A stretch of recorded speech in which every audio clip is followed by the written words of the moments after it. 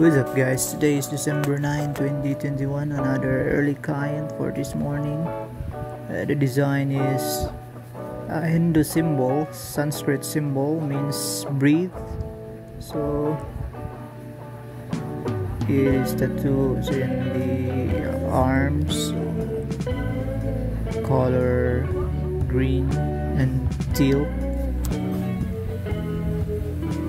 plus the small word font and below the word breathe. So today doing the stencil of the design to stick on his arm. So I think our client now is coping up with depression. That's why he decided to get this tattooed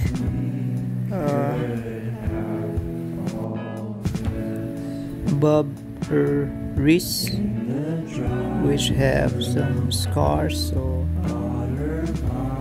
tinato niya ito ibabaw sa kanyang pulso kung saan may mga scars. So didikit na natin yung stencil. So we stick on the stencil design.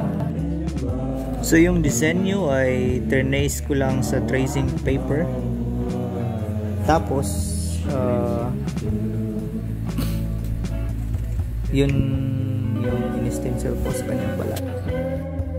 So gagamit tayo ng 3RL for the fan tattoo breathe. Tapos shader na 9in1 para sa bigger areas na ating i-shade dun sa symbol ng breathe. So i-spread natin mabuti yung stencil binder natin para dumikit na mabuti ang ating disenyo. So yan, spread natin. So ilalapat na natin yung disenyo at tinanong natin siya sa tamang placement kung okay na ba sa kanya dito. So hindi na natin ito didikit dahil mahirap ito mabura. So dito natin ilalagay yung breathe symbol. Tapos ayan, medyo dumuble yung stencil mark, kaya pupunasan natin yan para hindi mag-blot or mag-smear. So we wipe it out, so para makita natin yung tamang linya na ating dadaanan ng karayo. Tapos i-stencil na natin yung font breathe sa baba ng symbol. So again, pupunasan natin yung area ng stencil binder. Ayan. So we use tissue to avoid cross contamination. Tapos ilalapat na natin yung breathe na word. Diyan natin ilagay.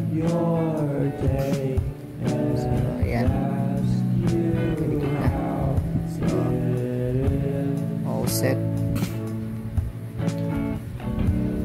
Start na tayo sa 2 session.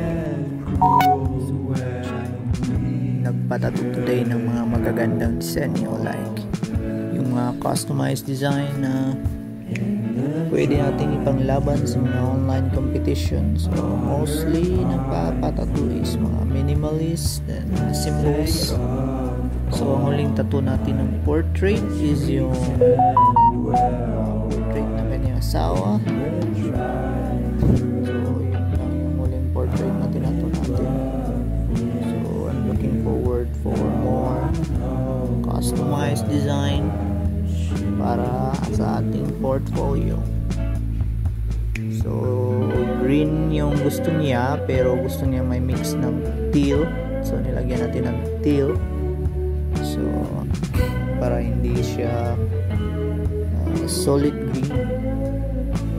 So what we need to do here is we just dip the needles on the teal, then dip it to the green. So we're using Eternal, Lime Green, then Teal, Star Bright.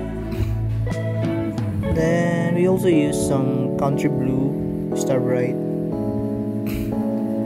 to achieve the desired color na gusto niya. So yan, malapit na tayong matapos sa session ito.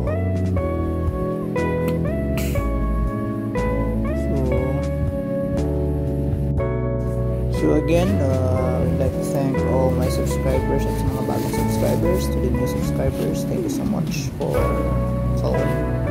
So I'm looking forward for you guys to stick around, and thanks for watching.